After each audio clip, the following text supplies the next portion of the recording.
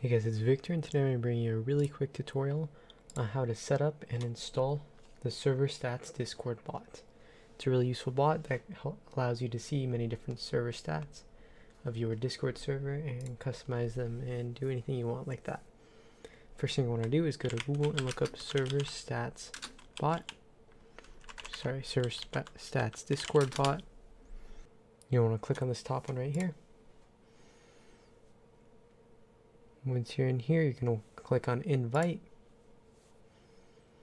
Make sure it's the right server stats bot. This one is on 450,000 servers, so you know it's the correct one. It's really popular and really useful.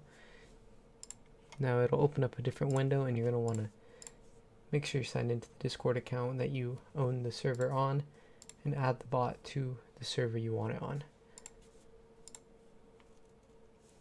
Authorize. And complete the captcha.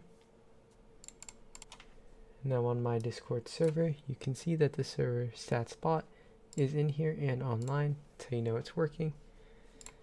And let's just type in s/setup, which is the setup command for the bot. It'll ask you what type of channel you want to use as a counter. I'm going to want a text channel, not a voice channel. You can do a voice channel if you want. It's just my preference.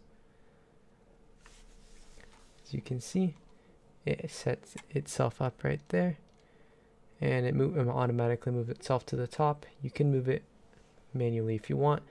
However, I personally like seeing it at the top. Every 10 minutes, it'll automatically update the member count of your server and show some more stats.